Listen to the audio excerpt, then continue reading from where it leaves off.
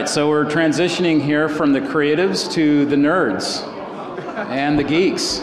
So, and the nerds. And so I know Chuck's got a very steeped history here in this town. So many stories back in those days. This topic is called practical IP. So for those of you who are wondering, why do I transition my facility to IP?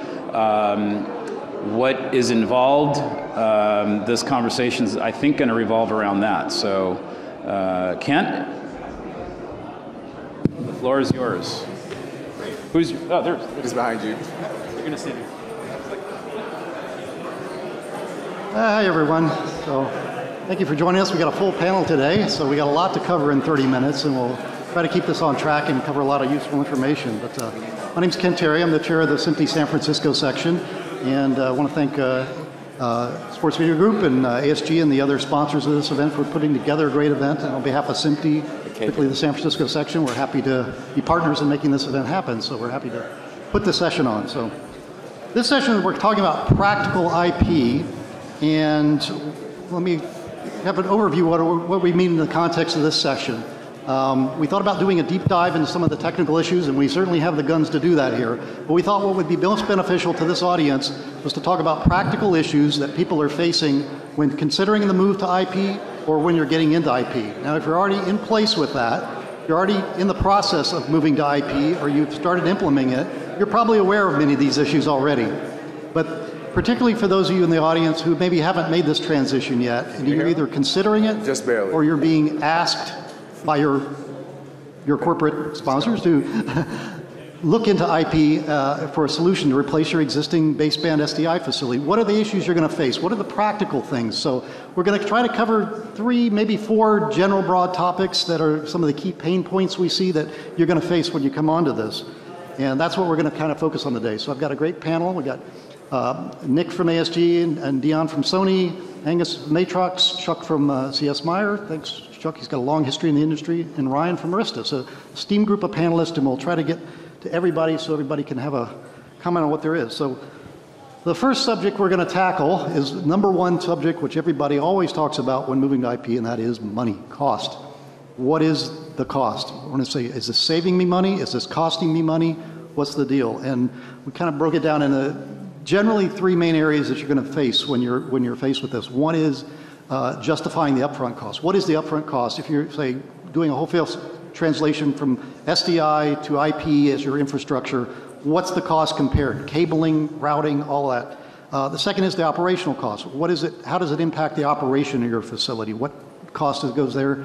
And the third is how this translates into it is, what is your network your system going to look like in 5 to 10 years? So that you could say, we have an upfront cost, but we have a cost savings or a cost expense in the next few years that's going to impact this. You have to factor in all 3 of those when you're considering this transition to IP. And fully realizing that every facility may be all IP, very likely you're going to do a combination of IP and SDI, and there'll be components of it. So depending on your system and what those components are, it could affect this. But anyway, to start off this discussion, maybe I'll start with you, Chuck. Just say, what is the upfront cost compared to SDI, and maybe how does that relate to the system? We're going to talk about system components too. I know you're big on the whole system, but just give us an idea what somebody new to this is going to face. Some of the typical numbers based on some of the installs, it could be maybe 10 to 20% more if you just say, I'm going to go buy an IP solution.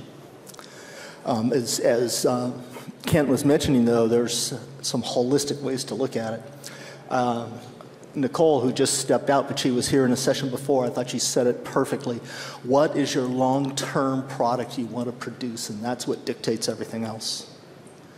And so if you take that reverse approach, not I'm going to take the shiniest new technology and build something, but I'm going to look at my long-term ROI on my investment and where I need to scale in order to provide my end product that I make money, then you're going to get a more comprehensive analysis.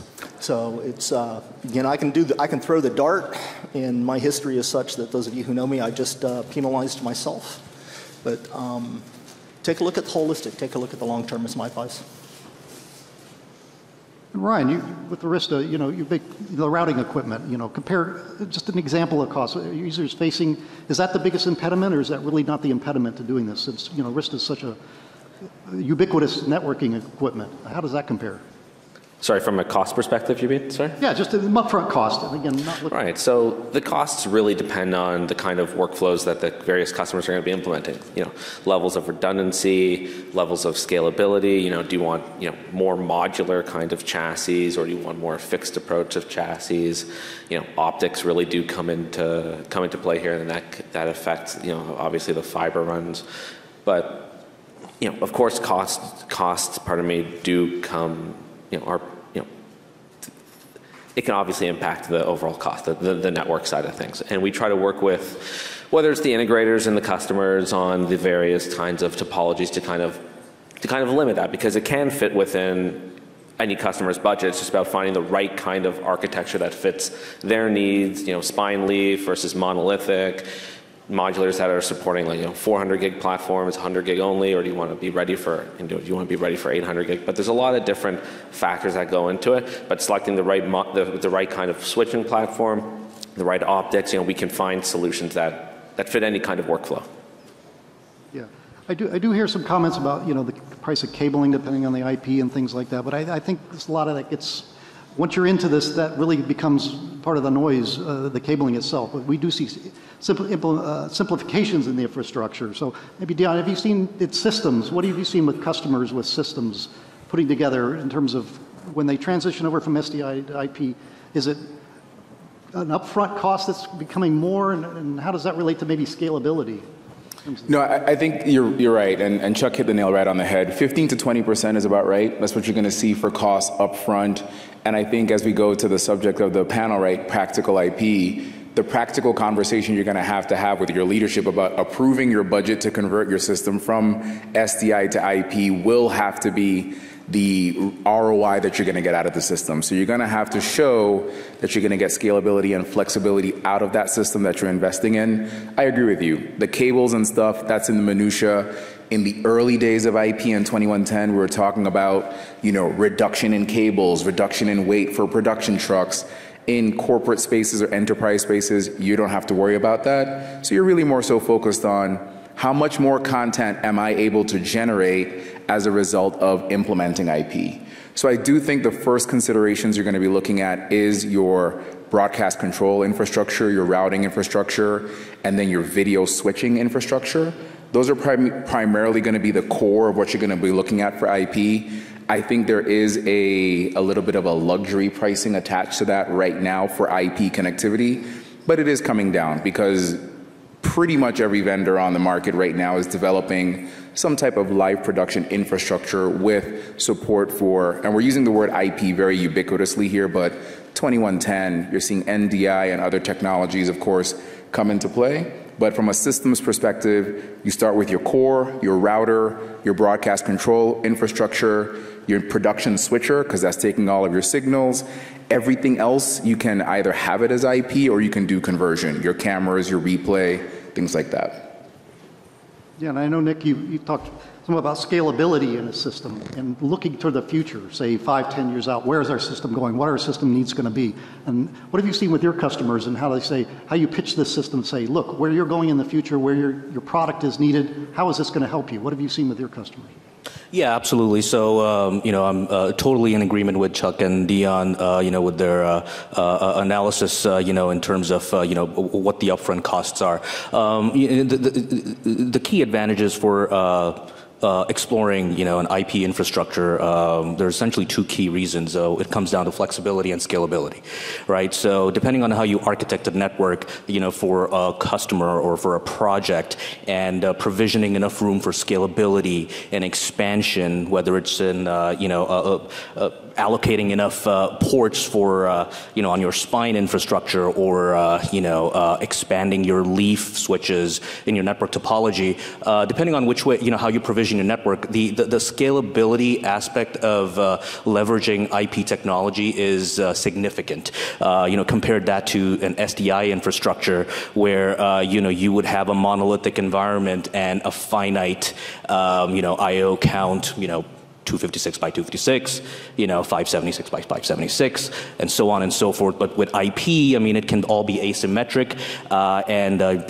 Speaking, a little bit technically, I mean, the codec that you use, whether it's 2110 or JPEG XS or whatever, format it is, that really is encapsulated and packetized in your layer 5 of your OSI model, which is your session layer. Everything downstream of that or upstream of that, depending on how you're looking at it, your transport, your network, data link, Ethernet, all that is basically standard. So the whole IP transport mechanism is really agnostic to the type of underlying format that you use in your plan. So, from a scalability perspective, I mean, the opportunities are, immense, and you can really grow, your system very significantly.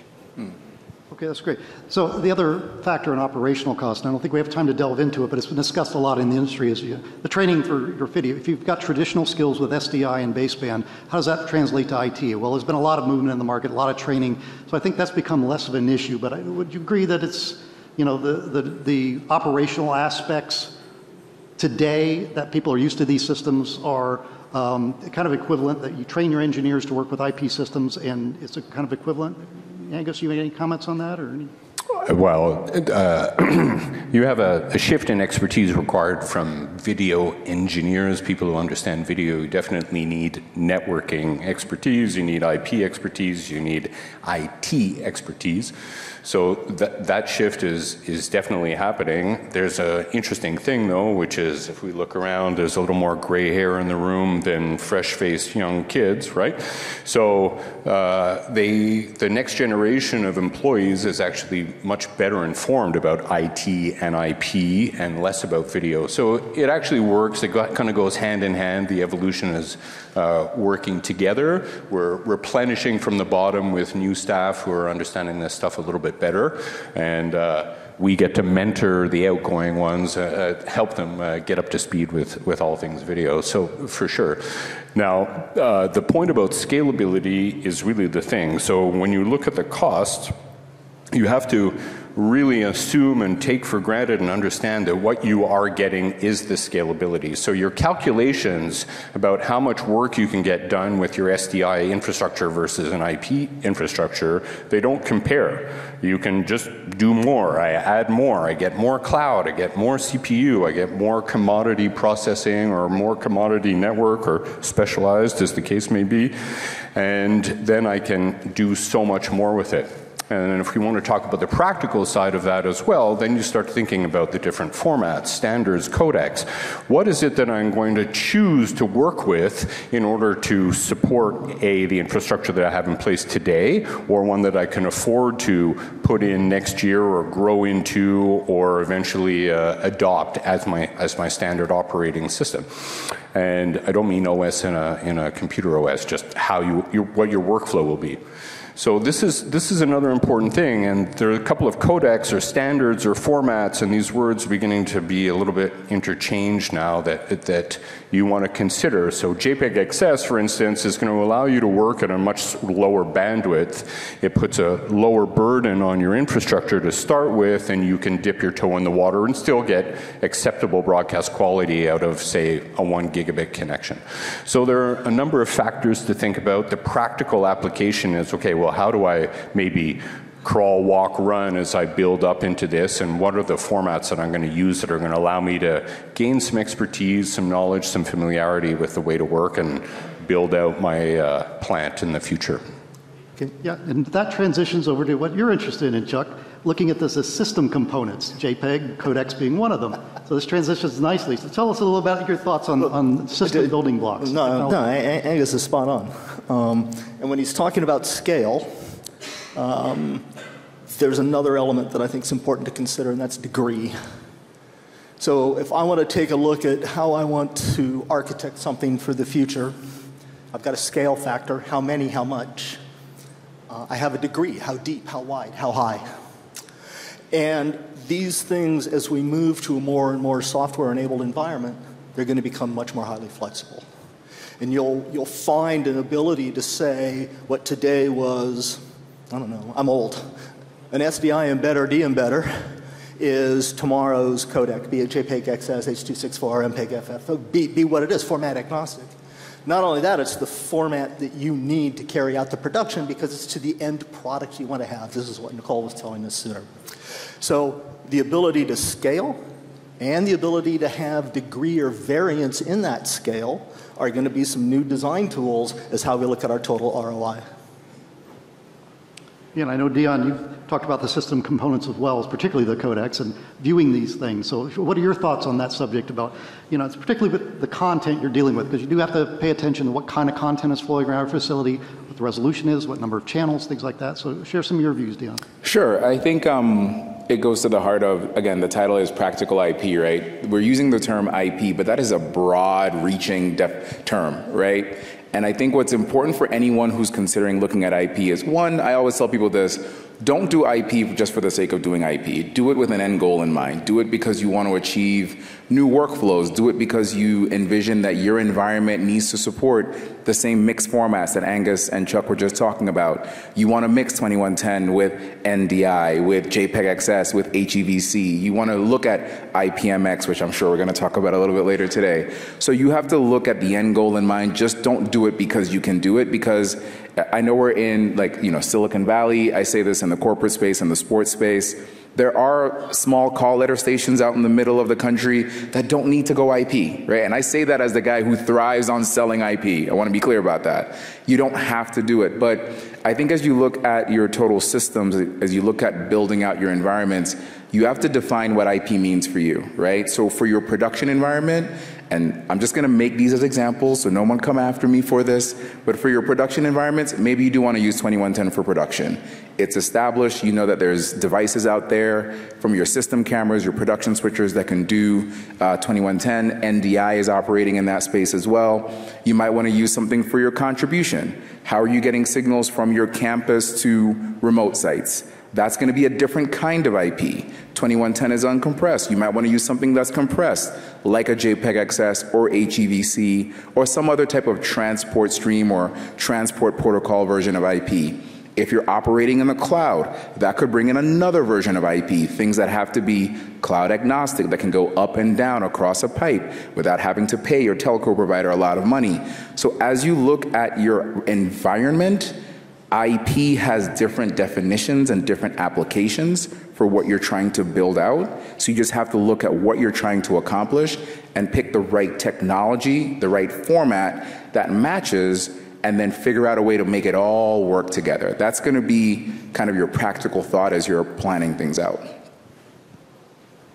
Yeah, good thought. So one of the other components that you're going to face when you're implementing systems, like I said, when you go to IP, you've got choices, and we're going to talk in a minute about the different formats and options there, but one of the things you're going to face as a component is routing and control. And that's been one of the issues, and particularly what system you go with and how that affects your routing and how that control. That's going to change from SDI. So I think you had some thoughts on that, Nick, about routing and control.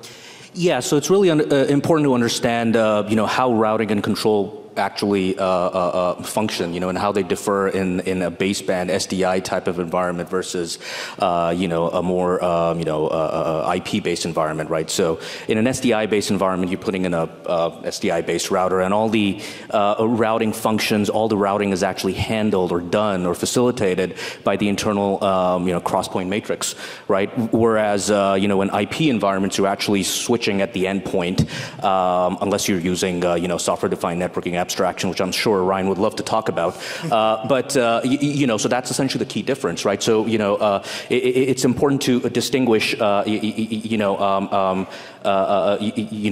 which routing mechanism, works best for you. But then one big aspect in,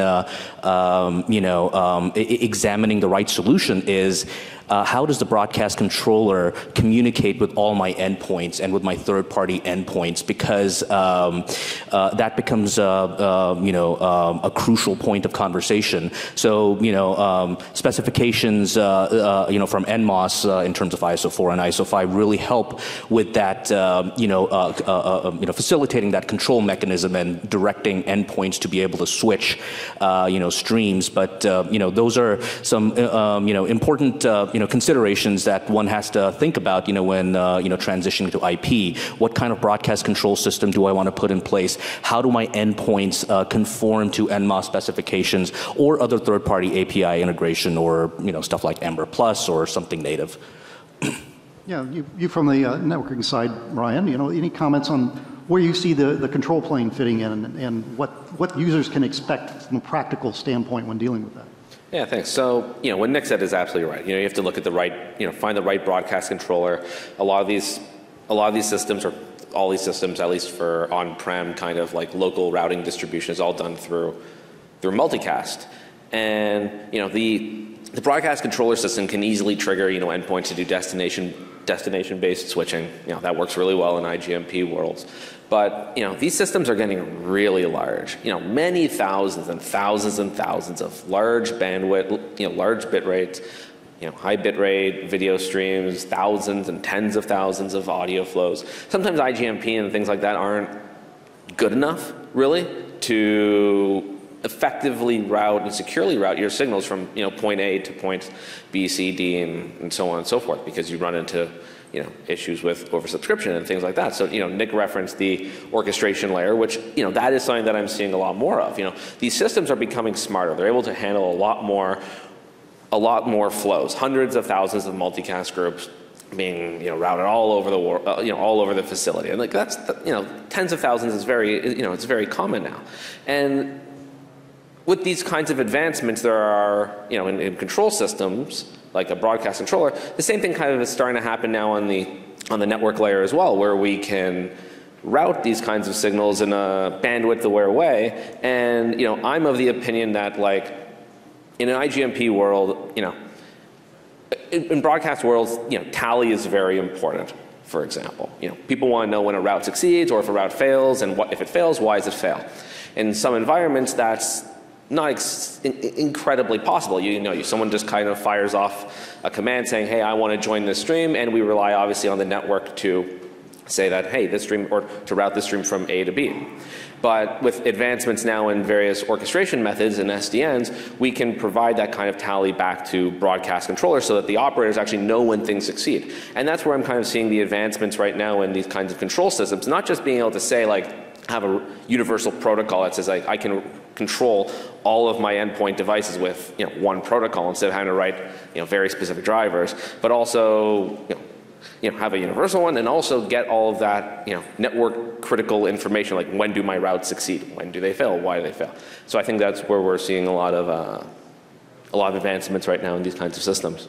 We could do a deep dive on that and get nerdy real quick, but we only have a few minutes left. So I'm going to transition to our last topic we're going to touch upon. It's one of the big issues you're going to face as a new users. Okay, the format. IP is IP. Get your Ethernet, get your network going, but you've got to basically choose a format to go with. 2110 being ubiquitous.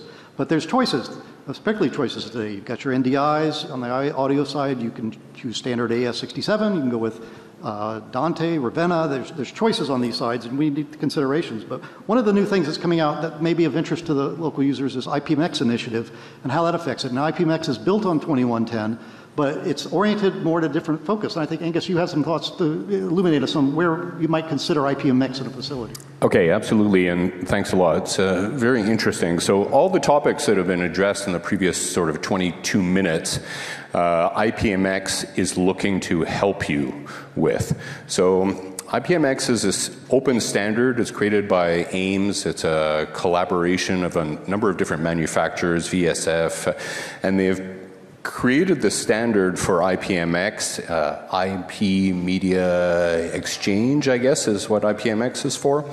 And it's a very interesting format. First of all, it's built on ST2110. So it's got a very well-spec'd SMPTE-based standard as its foundation. And then it adds a number of capabilities and features that are going to make it very interesting to what we used to call the AV world, and maybe now as corporate broadcast or just media production generally. And it's really interesting. So one of the things about it is that it lets you choose the resolution. It supports up to 8K and beyond, so you're not restricted to a specific format. It also accommodates multiple color spaces, frame rates, and bit depths. So instead of being tied to just one broadcast standard inside of 2110, you can actually have a variety, and maybe those, say, 444 sources are something that you really need to keep going in your facility for whatever reason, if you're doing corporate or AV. So that's very interesting, allows you to have a lot of flexibility. It includes JPEG XS, and as a result, and many other codecs, by the way, allow you to run it on anything from a 1 gig to a 25 gig network. So IPMX is very interesting for all of those flexible, scalable, I get to kind of choose my workflow sort of thing. And then it brings what a lot of the AV world wants, which is missing from 2110, which is things like HDCP. So you get security, you get USB signals for true interactive AV experiences where you could have video in a conference room or something else and you're actually interacting with it and sending signals bidirectionally. So IPMX reverse compatible with 2110, as well as giving AV people everything they need and the different bandwidths and format support. So something that's very interesting for everybody to start considering. And I happen to know that at InfoComm next week, there'll be something like 30 to 40 manufacturers showing IPMX-enabled devices. So this is a format that I think the crowd here in Silicon Valley will be very interested in, and it's worth exploring a little bit more. And it's just IP video, and that's another great advantage of this technology is that you get to choose the format, the standard that you need. Horses for courses, the right tool for the right job. So IPMX is just another choice for you. Yeah, and I like it. IPMX is built on 2110, which is a solid foundation. Any comments on 2110, Chuck? No, not necessarily 2110, but I really want to reinforce Agnes's message. To me, what he's describing is a parametric device, a programmable device.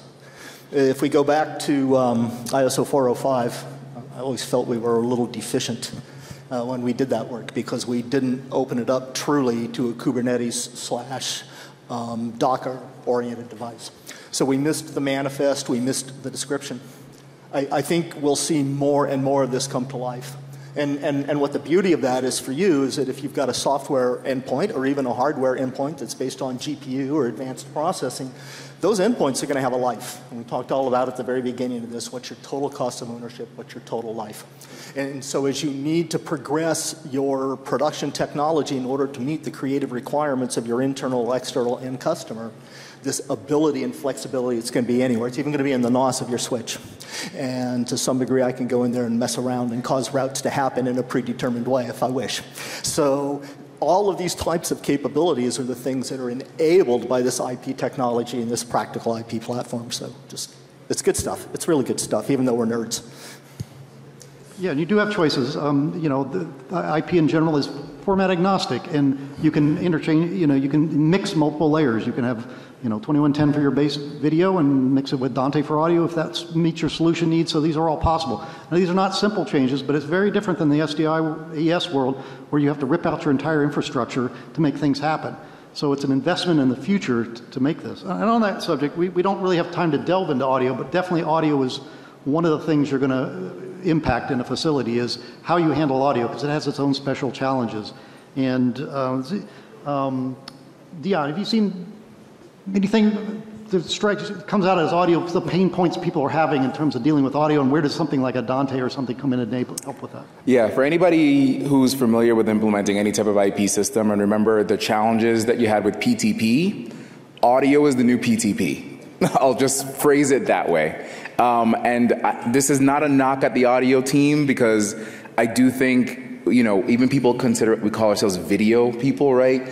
Audio is essential to any production because what's video without audio is security cam footage, right? It's not very, and I think it's one of the things that get forgotten when you're planning out your IP systems, but it is very complex. So all of the signals and channels that you're looking to manage in IP, multiply it by 16, because it's 16 channels of audio per stream of video, right? And that's if you're only delivering in one language.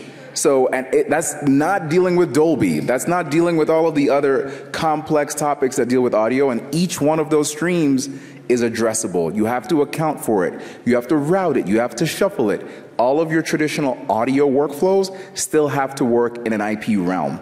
I'm not saying it's impossible, but I am saying it's challenging. So as the title of this goes, Practical IP, IP is practically impractical, but it's a challenge, but it is a challenge that's worthwhile. You're gonna go into it, it's not going to be easy, I'm not gonna fool anybody on that. Video, audio for sure is going to be one of the bigger challenges next to interoperability, and PTB is still kind of there, and Chuck just went over some of the things with NMOS, but my final message to you all is that it's worth it, so please take a closer look at it and move forward. Yeah, and we're sorry we're about out of time. We've barely scratched the surface of this. Lots more to talk about. Feel free to talk with myself and the presenters after the session, and we hope to follow up with another online session later for people to ask additional questions, because there's a lot more to cover. But I do thank my panelists for joining today, and thank you for ASG and SVG for putting this event on, and I'll let you go to your break. Thank you.